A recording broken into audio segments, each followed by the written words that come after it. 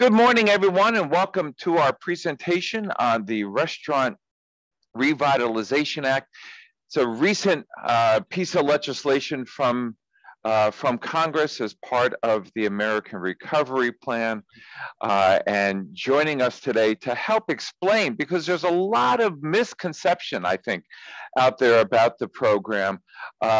Joining us this morning are two members of the team from the Upstate New York office for the Small Business Administration, or SBA. It's my pleasure to introduce them to you this morning. Howard Garrity is with us, and Jeff Boyce. And Jeff is over in the Albany office of SBA, and Howard is out of the Syracuse office, and I'm thrilled that both of you can join us this morning and provide some more information and explain what's happening. Jeff, why don't we start with you? I know you have a presentation to kind of explain what this program's all about. Well, Ray, thank you. Good morning. It's great to be back with you and your viewers, and certainly pleased that you're giving us an opportunity again today to help provide information on what is our newest SBA disaster assistance program. I'm just going to try to share my screen here and see if we can get this going. How does that look to you? That looks terrific. All right. So yeah, it's been a very busy year for us at the SBA. If you think back to where we started and some of the things we talked about before, you know, our disaster programs have been front and center. We talked about the economic injury disaster loan program, the EIDL program. That's still an option for small businesses and nonprofits. We've talked about the Paycheck Protection Program, the PPP. That is in the process of winding down after a tremendously successful run. So that program will close at the end of this month, so just in a couple of weeks. But we're going to talk about today our very newest program, the Restaurant Revitalization Fund. That and the Shuttered Venue Operators Grant Program are the two brand new SBA programs that we've just stood up here most recently. But again, today we're going to focus on the Restaurant Revitalization Fund. So as Ray said, this was a new program that was created and funded as part of the American Rescue Plan, which was the most recent sort of massive omnibus legislation to come from Congress.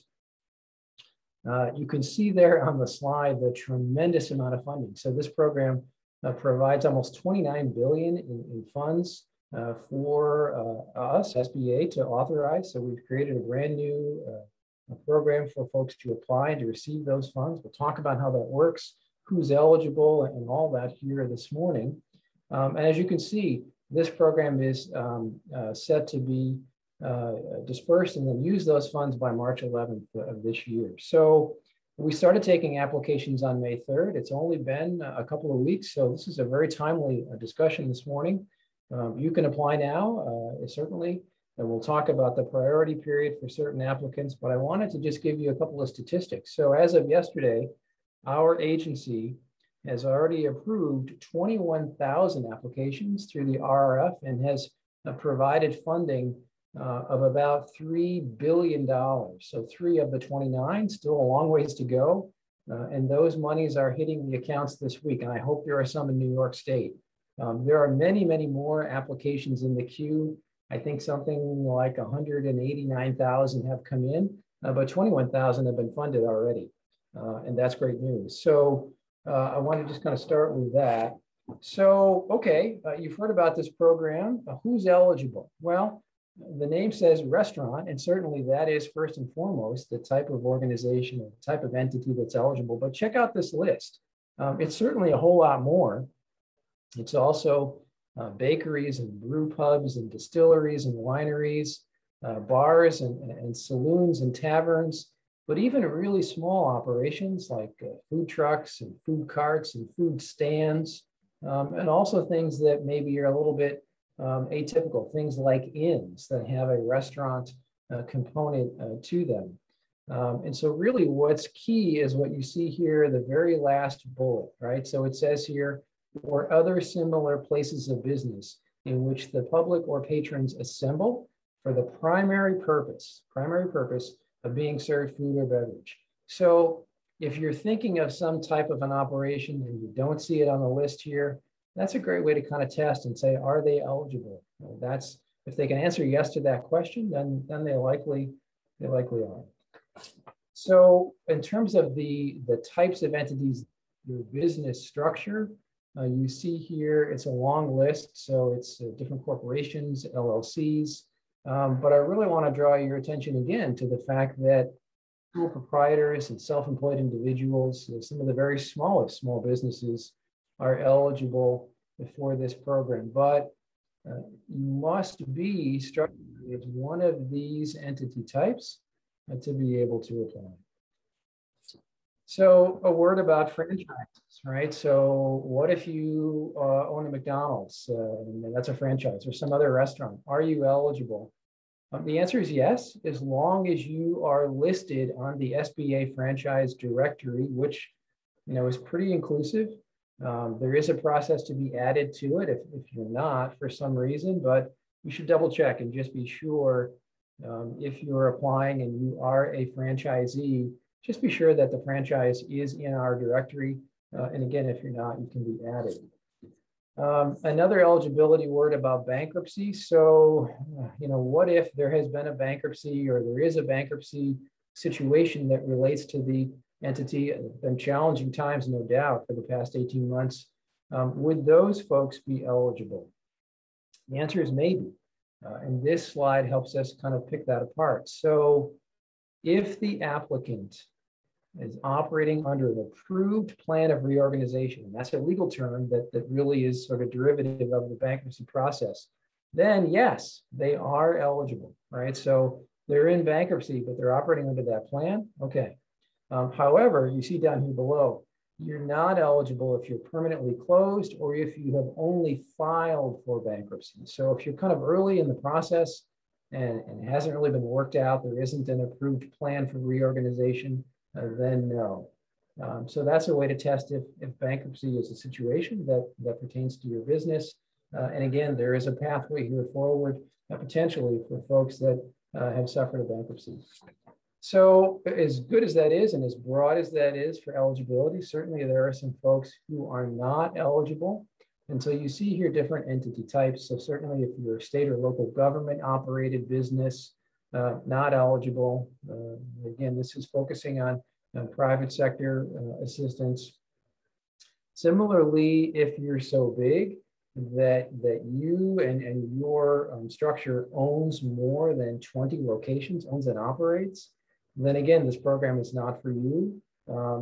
Also here, you see the interplay with one of the other programs I mentioned, our Shuttered Venue Operators Grant Program, SVOG.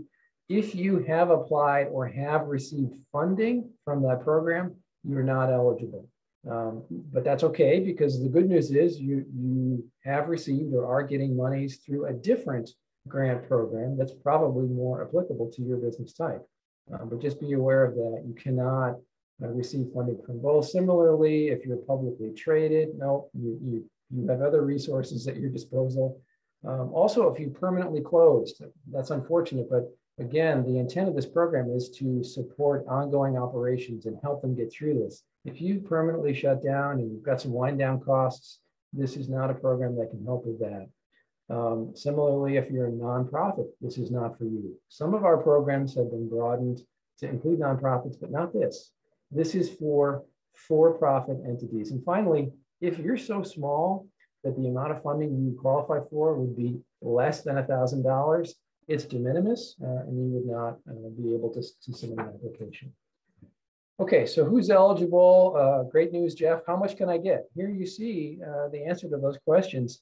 Pretty significant amount of funding. You could potentially receive up to $10 million if you had multiple locations. But you see here, $5 million per location. That's huge. So, we can help small, food trucks and food carts, but we can help really big restaurants and some multi-location restaurants that have been tremendously, significantly adversely impacted with just a huge amount of funds. And again, these are grant funds. I know, some of our other programs we talked about before, those are different. So EIDL is a loan that has to be repaid. Paycheck Protection Program was meant to be a forgivable loan that could convert in some or in part to a grant. This is a grant program. We're talking this morning about grant funding that is yours to keep and receive and spend in your business. And look, the intent in the simplest sense is to compare your pre-disaster operations. So you'll have to provide some information on what your gross receipts were, your sort of top line revenues for 2019. You'll compare that to 2020 when the pandemic hit, and you'll look at the difference. And the whole intent of this program is to make up that difference, is to bring you back up to what your gross revenues would have been if you had not been adversely impacted. That's it in a nutshell. And so if your restaurant was so big or you had multiple locations, and if your operations were of a size that you realized millions of dollars in lost revenue, then again, you see here on the slide, this is a program that can help make up for that funding. Just a quick word again about how this is different from others. So if you had been focusing on the Shuttered Venues program or some others, you know that for those, you had to do some things in advance. You had to register for this sam.gov. You had to have a DUNS number, a cage number. None of that is required for this. Again, it's all dependent upon how Congress in their legislation sets the rules for the programs. They required us to do that first for the other programs like SVOG, but for restaurant revitalization, that's not required. So that's important and that's helpful. Here's another important thing to think about. So how do the other SBA relief programs impact the amount of funding you might get? Basically, if you got PPP money, you have to net that out. So I talked a minute ago about how this is meant to make up the delta between your pre-disaster and disaster year revenues. Whatever that gap was, it's meant to bring you back up. But with this exception, you have to net out whatever PPP monies you got. Essentially, that's part of making you whole. And then for the restaurants and other entities, you would get the remaining difference. So that's an important distinction here. And again, you see the reference to the Shuttered Venues program. You cannot apply for this restaurant program and Shuttered Venues. That simply is not allowed. So here's an important attestation. You know, with most of our programs, there's an application, you provide information, and there's a lot of things you have to basically agree to, either by initialing or through your signature. And this is an important one. You have to attest to the fact that current economic uncertainty makes the funding request through this program necessary. That's a key word. So if for whatever reason your operation has continued to do well, and maybe you have not seen a decrease in revenues or it's been pretty minor, then you would not be able to answer yes to this in good faith, and you would not be able to submit an application. So that's important. Okay, so if you get the monies, and again, it can be millions of dollars, how can you use them? It's pretty broad, but it's not everything, right? So here are the categories of eligible expenses that you can use the restaurant revitalization funds to pay. So the biggest category, or one of the most things in it, of course, is business expenses. And it's some of the stuff that you have seen from our other programs like PPP. You can use these monies for payroll, rent, utilities, maintenance, supplies that you need for your business. Certainly, since the focus is on serving food or beverage, your sort of wholesale food and beverage expenses to buy those raw materials, those are eligible uses. Supplier costs and other operating expenses, which is fairly broad. And I'll say this, so as we always say, on our website, there's lots of good information about all these programs. But one of the things we've done, I think, a pretty good job of, especially with these two new programs, Shuttered Venues and Restaurant, is we've created user guides that go with all the forms and the other stuff. And you know, they're fairly extensive. They're 30, 40 some pages, but they're written in plain English. They're pretty easy to understand. And they give you a lot of the details of the program, especially for stuff like this. So when you're getting, once you get these monies or as you're applying, if you're wondering, well, what about this? What about that? Looking at that user guide is a great way to get further explanation of some of these eligible expense category. So I just want to be sure to mention that. And that's on our website, sba.gov. The next category, construction expenses, you see here it's really limited only to the construction of outdoor seating. And again, this is pursuant to the legislation. We didn't dream this stuff up. We're administering a program based upon how Congress wrote the law. And so they do not want recipients to use these monies to do a big expansion, put out a new wing, pave the parking lot, open a new location. No, Congress said you can use it for these business expenses, or you can construct outdoor seating, new or additional. And then finally, business debt, right? So they said you can also use it to pay mortgage obligations and debt service, but you cannot use it to prepay principal and interest. So it can be used for business debt as well. The other thing I should mention is that you are spending these monies within a defined time period, the so-called covered period. This is a term of art that we borrowed from the Paycheck Protection Program. And so the covered period is the time in which you must spend these monies, and it's very broad.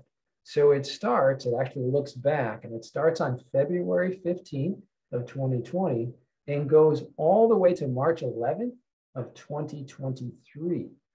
So we in Congress have both, we've given you a broad amount of time to spend the monies, including that look back period. And it's for these eligible expenses that were paid or incurred during that time period.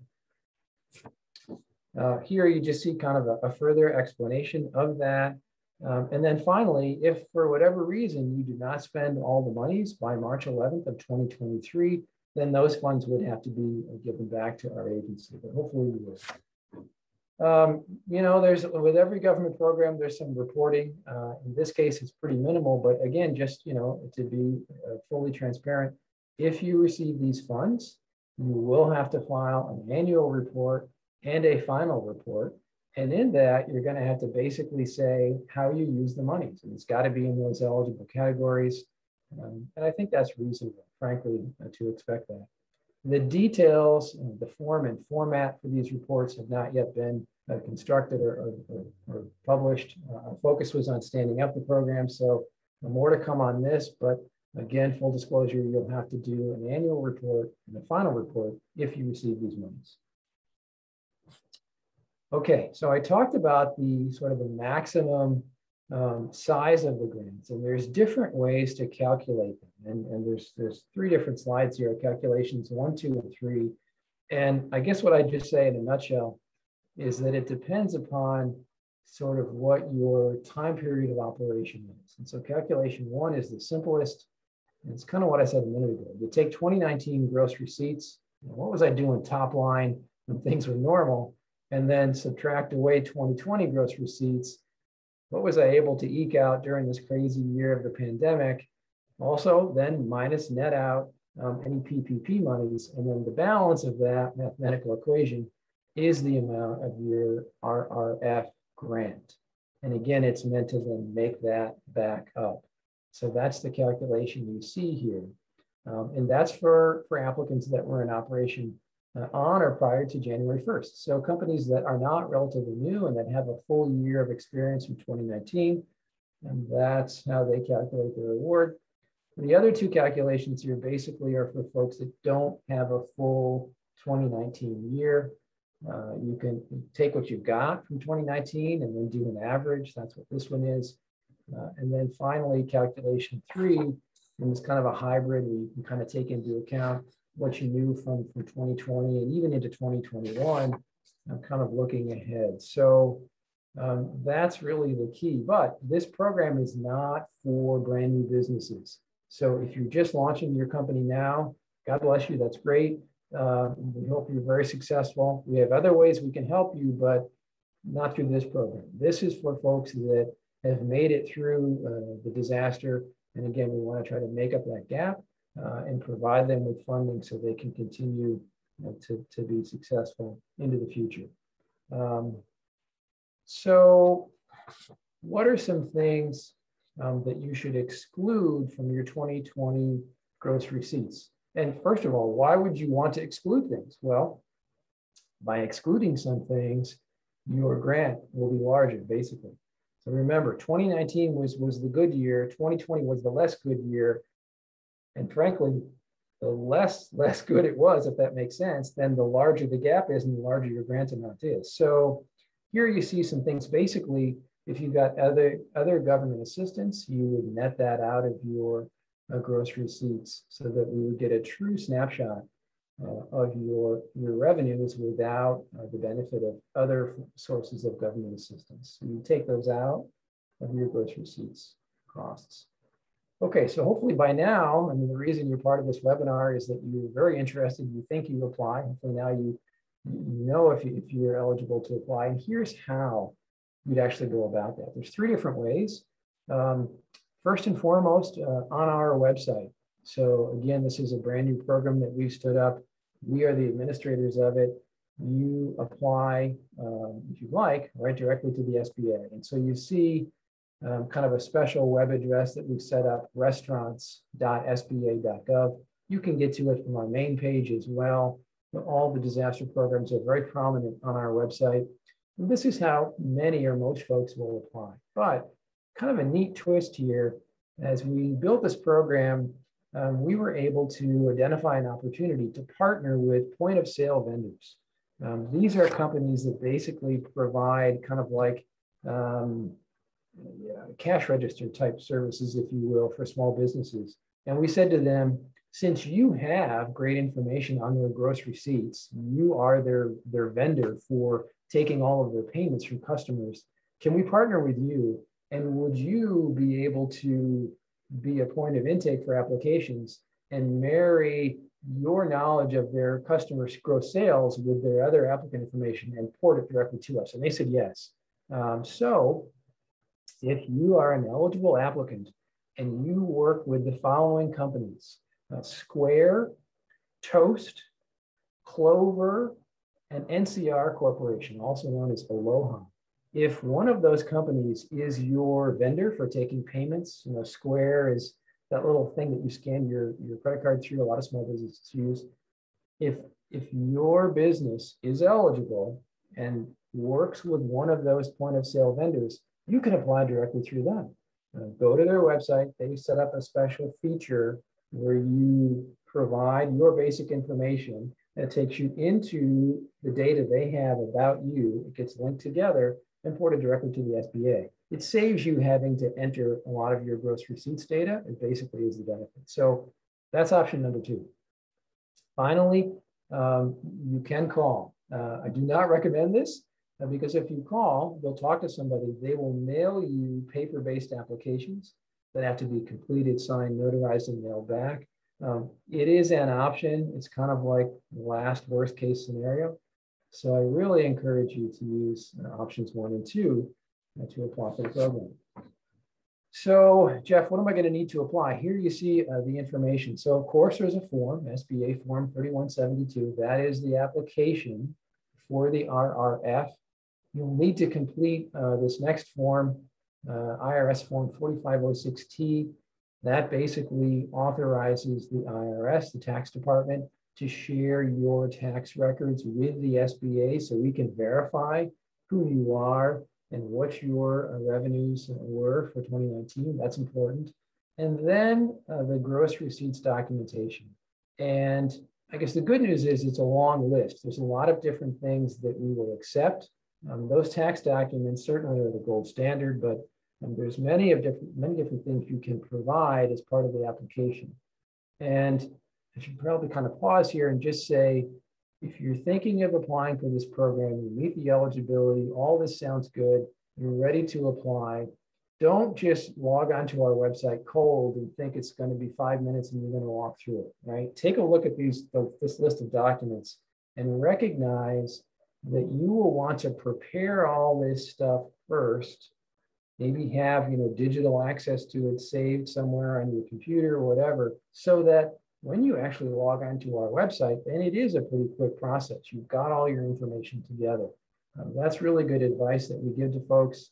If you need help, you can always call myself or Howard. Even better, call our resource partners. That's SBDC, SCORE, Women's Business Centers, and Veterans Business Outreach Centers. We've talked about those before. They can give you even more personalized and direct support to gather these documents, but do that in advance before you go to the website and to actually apply. Finally, just a reminder that you're going to need your tax ID. So if you're a business, and that's your EIN, your employer identification number. If you're a sole proprietor, independent contractor, that's your social security number. You can also use an ITIN, an ITIN. If you're a resident alien and you don't have a social security or EIN number, as long as that ITIN number is valid and good, and they're good for 3 years. So just make sure that the number you have is good to go. Here's just some more information, again, depending upon the different calculation methods in terms of what you're going to need. And I'll just tell you, there is a sample application on our website, so you can take a look at that. Here's more information for calculation 3. Finally, a word about some of these specific business types, right? So yes, it's for restaurants, but it's for other stuff. We saw that in the beginning. So if you are one of these, if you're a bakery, a distillery, a winery, a tap room, a tasting room, a brew pub, or if you're an inn, there's kind of an extra step. And so what we're saying is we recognize that you may have other business functions beyond just, serving the public food or beverage. So that's okay, but for these business types, it's kind of an extra step. And you see here in bold for both of these, you have to provide documentation, evidence that your on-site sales to the public comprise at least 33% of your gross receipts for 2019. So if you're a brew pub, it's okay if you've got a canning line and you're selling cans to go. If you're an inn, it's okay that you're an inn and you're providing lodging, but you've also got a restaurant as part of that. You just have to prove that at least a third of your gross receipts are coming from that food and beverage sales directly on site. If you're a bakery, maybe you're selling stuff in wholesale to grocery stores or someplace else, that's okay, as long as a third of your gross revenues are sales that you're actually making on site to the public. So that's what that's about. Okay, I mentioned that, certainly Howard and I can provide help. Our resource partners can provide help. There's also a special call center that we've stood up just for this program. You see the number there. They're open Monday through Friday, 8 a.m. to 8 p.m. So folks are busy during the day. You can call in the evening. That's fine. They also have the ability to provide information in 10 different languages, which I think is really helpful. Because again, we want to direct this aid to everyone who's eligible. We don't want a time of day or languages to be a barrier to folks getting the information that they need to submit a successful application. So here are some best practices. The first one we talked about, really get your information together in advance. Be sure that your documentation is complete. That's really, really important. Put your best foot forward, do it once, and do it really in a sound and compelling way. Leverage your resources. So talk to your accountant, talk to your CPA, your bookkeeper, the smartest people you know, get all your tax documents together, and try as best you can to avoid corrections. That's a very difficult thing to do in this process. So you really want to get the information correct the first time. And finally, if you have a PPP application, get that in first and get that processed so that you know the amount of that funding and you can net it out from your application. It's taking about 14 days to process applications. And certainly if you do all of these things, the hope is that your application would be processed and acted upon within that 2-week time period. That's an expectation that we're shooting for. So when can you apply? Right now, right? So we opened applications back on May 3rd, but you see here that for the first 21 days, the first 3 weeks, we're mandated by Congress to have what they call a priority application period. And we can take applications from everyone, but we can only process and fund applications from the priority groups that you see listed here. And so those are businesses owned by women, veterans, and socially and economically disadvantaged groups, things like minorities or others. So those folks get processed and funded first during the first 21 days. And then after that, starting on May 24th, we can process applications from all eligible applicants. So there's no reason to wait, get yours in, but just recognize that if you are not one of the priority groups, yours would not be processed until May 24th. Here's just some more information on those priority groups. And again, they have to be at least 51% owned and controlled by these different entity types. And it's a self-certification process. So you basically self-certify that you are one of these eligible entities. But I'll just caution you, everything about government programs is sort of publicly knowable. And I suspect at some point, there'll be lists of, what businesses got money. And certainly if they identified themselves as one of these eligible entities. So you want to be sure that you're being honest and accurate if you think you are one of these priority groups.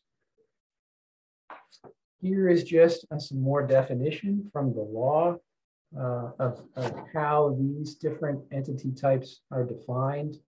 And again, all this is on our website. So if you're not quite sure, you can read up on this. And see if you qualify, see if you are one of these priority entities.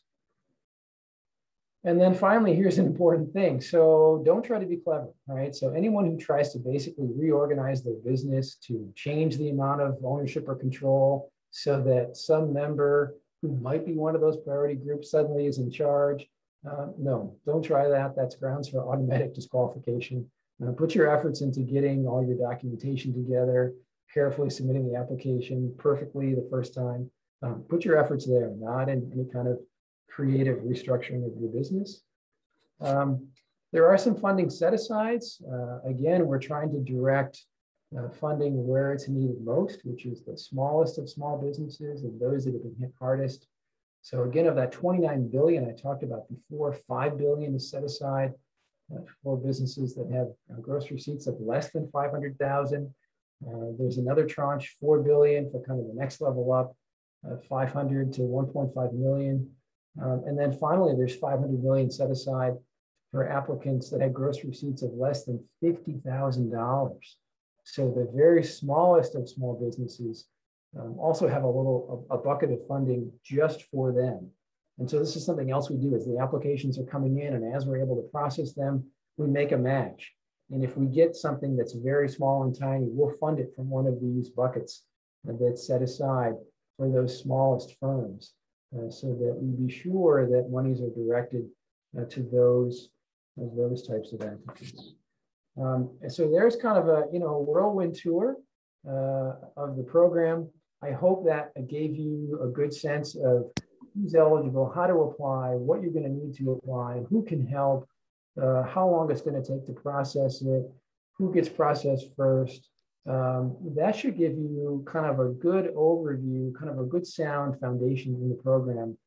And then if this is right for you, do a few things. Like I said, go to our website, read some of the more details, look at the sample application, read the user guide, talk to those smart people that you know, including our resource partners and SBA staff, gather all your documents, and then hopefully once and final, do your application in a way that's accurate and complete, and get that funding, because that's our goal.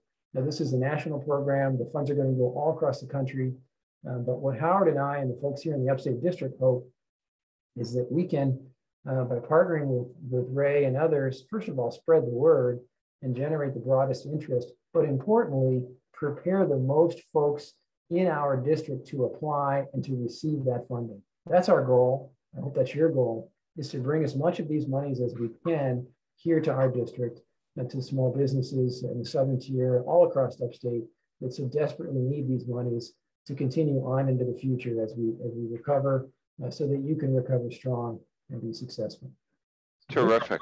We'll Jeff, thank you so much. That's great information.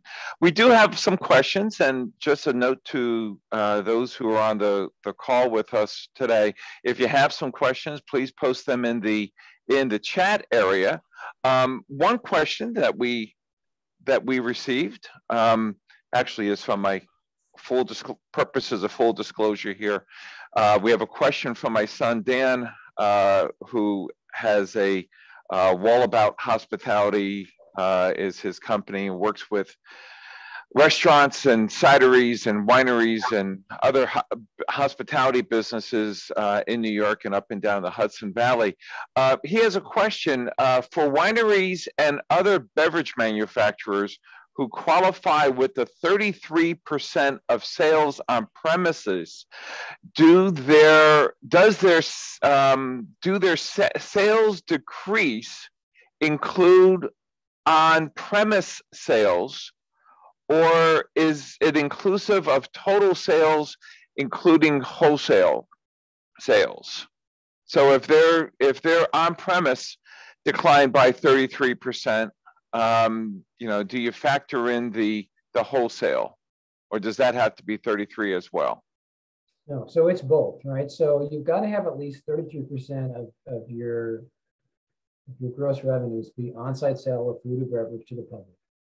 But that's like an eligibility threshold issue. But then stepping back, when you're calculating the amount of the grant, it's those top line numbers.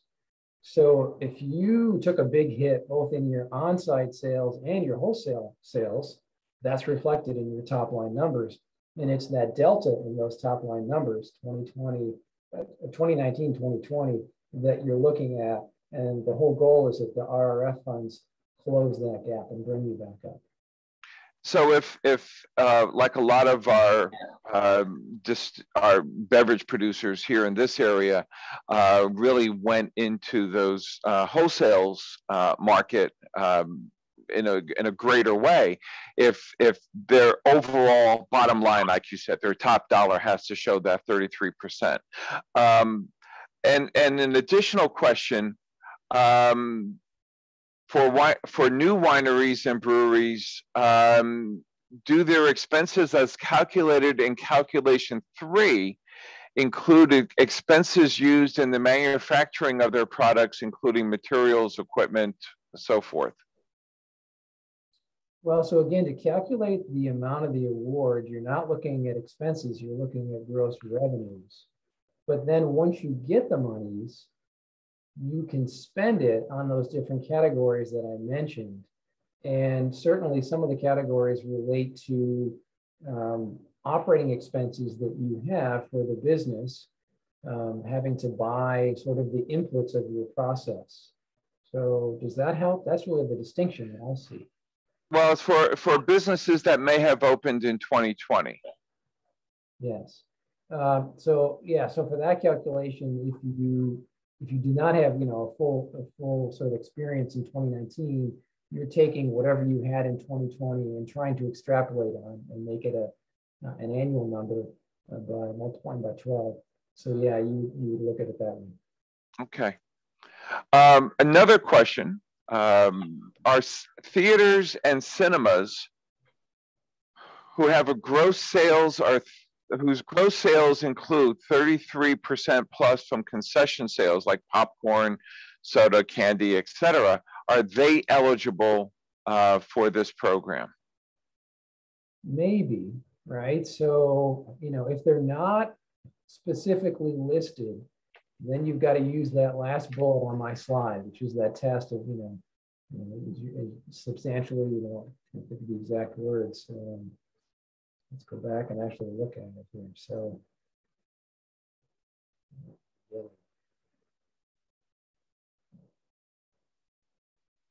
here it is. So if your business type, in this case, a theater or something else, is not specifically listed and enumerated, then the question is it a similar place of business in which the public or patrons assemble for the primary purpose of being served food or drink? So I would say that going to a theater that also has a restaurant or concession stand, the primary purpose you go there is probably not to be served food or drink. I think it's more ancillary, but that's okay, because I think for those types of businesses, our other program, the Shut the Operating Program, is better fit. And that's okay. So there is sometimes some overlap between these two programs. The challenge is to find the one that is the best fit for your business type. And in that example, I think Shuttered Venue is the best fit. The just a couple questions that I have as well. Just your presentation was terrific, and I know you're going to be sending those to us, and I'll be sharing those slides with everyone. Well, let me just go some before I get to those. Dan added a little bit more. Additionally, for wineries and craft beverage, if they opened their on-premise facility in 2020 or 2019, but the business has been incorporated and making wholesale sales prior to that, would they qualify? That's a great question. It is a great question. I believe from that example, they would qualify, but in some of these kind of specific situations, to be honest, we've got to kind of look at the exact numbers, go back and look at exactly what the program rules say, and come up with the most precise answer that, beyond sort of threshold eligibility, helps them do the calculation in a precise and accurate way. And this is where the accountant, the CPA, the bookkeeper, and an SBDC counselor, a SCORE counselor, they can sit down with the applicant or over video chat and look at the P&L statement or the tax returns, and look at perhaps in this example how the business operations changed over time, and actually hone in on precisely how those calculations can be done. So a lot of this becomes what we call situationally specific. And so that's what I recommend in a case like that is you really want to get with those partners, hone in on the numbers, and do your calculation in the most precise way. Jeff, you mentioned that right now the registration period is open, and those applications that are being processed are those that fall into certain groups. And you mentioned the socially and economically disadvantaged. Does one become economically disadvantaged based on geography? Well, that's an interesting question. So there is some language that talks about those two groups, right? And so here it says economically disadvantaged individuals are those socially disadvantaged individuals. So you've got to be sort of number one first, whose ability to compete in the free enterprise system has been impaired due to diminished capital and credit opportunities as compared to others in the same business area who are not socially disadvantaged. So you got to think about that, right? This is how Congress has written the law. Right. Yeah. So apply if, we have areas here in Delaware County that are considered economically disadvantaged. Some towns fall into that category. Other townships do not. So if there's a question, probably apply and let folks at SBA figure out if that application gets processed at this point. That's exactly right. So, certainly, even if you are not a priority group member, this is not owned by women, minorities, socially economic, you can apply now, and you should. Just recognize that we are not able to process and then fund your application for a couple more weeks, but you can apply now and get into the queue, and that's good advice that we give folks. The hope is that there will be sufficient funding to satisfy both those initial applications in the first 21 days and beyond. And if there's not, that's unfortunate, but what we hope is that we could show then sort of the pipeline, the number of remaining applications that we've received, and that might be helpful for Congress to think then if they want to allocate additional funding. And there's been some press that suggests that they might. We cannot predict that. Sure. That's our message is don't wait, even if you're not in a priority group. Apply now. We'll process it when we can. And even if we run out of funding or now, we can point to that And as we, if we think about PPP, there were multiple rounds of funding, then they changed it and let us do a second draw. So there's some precedent for Congress recognizing where there's unmet need and providing additional funding. Jeff, if I could just make a comment, Ray. Oh, sure, Howard. Yeah, yeah. Good morning. Good morning. Listening to Jeff's presentation, I don't think I could really add anything to it, just to echo what Jeff has mentioned probably 2 or 3 times already. Take advantage of the RRF program guide dated April 28th, 21. It really drills down on those areas already covered by Jeff.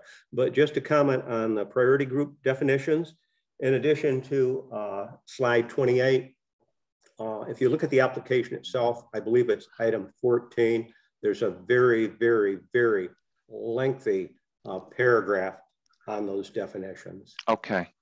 So that's all I will add. Great. Yeah. And for those who are on the call or who register for this later on, I will link that publication in that confirmation email, and I'll send it to those who are on the call. Guys, we have a few minutes, just a couple questions that I have, unless those who are on the call have other questions. Can sole proprietors with no employees apply for this program? Ray, it's a great question, and the answer is yes. All right. So again, while we can provide millions of dollars in funding for this program, there is no requirement that you have some big staff, that you have a head count, a number of employees, none. Simply that your business meets the eligibility criteria. So yes, sole proprietors, independent contractors, self-employed individuals who are eligible, based upon business type and structure, yes, they can apply. Now, you discussed this at some length, but just for purposes of clarity, what counts as eligible expenses? I see it says supplier costs. Does that include the purchase of restaurant equipment that's used to make to prepare those meals? Yeah, that's a great question. We get that a lot because, look, if you're in the food and beverage industry, some of your greatest expenses beyond staff, frankly, would be equipment. You need, if you're brewing or distilling, or if you're cooking or baking, you're investing a lot of money in a lot of expensive equipment. So we get that. I would say this, the focus here under business expenses, which is the slide I put back up, is on maintenance and supplies and operating expenses. So if you have to maintain a piece of equipment, if you have to have it cleaned or serviced, if some part of it, breaks, certainly those would seem to me to be, really strong examples of eligible uses. Conversely, if you wanted to buy more or different, or if the whole thing broke and you wanted to replace it, I do not think that meets the spirit of this, because it talks about expenses that you incur as part of the ordinary and necessary operations of the business, sort of day-to-day costs versus more of a capital cost. If you've got a bakery, the oven may be the most expensive thing you have. That's your means of production. That's more of a capital cost. Okay. So that's how I think about it. Okay. Yeah, just to jump in one more time and jump back to the RRF program guide. If you take a look at page 10, it covers the eligible use of funds. So just wonderful, great tool, right? Let's talk about a business that's a corporation, and the restaurant has other businesses. Let's say it's part of there's a restaurant and there's a hotel. Or whatever it may be, and you received the first round of PPP, and you got a second round of PPP funding for all those businesses, the different companies under that corporation. Can you subtract only the PPP monies that were allocated to the restaurant from the 2019 minus the 2020 restaurant gross receipts? Yes, and that's another great question, because oftentimes, it's kind of a conglomerate, right? There might be like holding company and different subsidiaries, and some are eligible, some are not. They got different PPPs. It can be confusing. So yes, generally the answer is yes to your question, but I would step back and say, first of all, the way you engage with this program and how you apply in terms of the name and the tax number has to be consistent with how you engage with PPP. So if you applied kind of at the holding company level, because that's where the EIN is, and you've got different subsidiaries, do the same here. But when you're getting to the part about counting the gross receipts and netting out PPPs, then you only take into account those numbers from the entities that are eligible for the Restaurant Revitalization Fund. Conversely, if the tax identification numbers are down at that sub-entity level, you've got a real estate holding company, but you've got a separate restaurant and something else, and they've all got their own tax numbers, then you may have to do multiple applications at that lower entity level with GINs. And hopefully that's the same way you engage with PPP. They have to mesh, but that's how you think about it. You can do either, but the focus is always on PPP funds received and gross receipts only for the eligible entities as it relates to the Restaurant Revitalization Fund. Jeff, thank you. Jeff Boyce and Howard Garrity, both with the Upstate New York office for the Small Business Administration. Thank you both for your time this morning explaining this really important program. And we'll be posting this to the Chamber's YouTube channel. We'll have it broadcast through Delhi Telephone, and of course we'll make this as a on-demand presentation workshop at delawarecounty.org. Thank you everyone for joining us this morning, especially to Jeff and Howard. This is all a partnership, and I'm thrilled that we have friends at the Small Business Administration. So delawarecounty.org is where you can find out all this information. Jeff, Howard, thanks again. I have a feeling that this is not the last time that we're going to be talking about maybe this program and some others. I agree. Ray, thank you so much. We appreciate the opportunity. We're here to help, so don't be shy. We're glad to come back and talk some more. Yeah. Excellent. You're a great partner. Thank you all. Bye, folks. Bye, guys. Bye.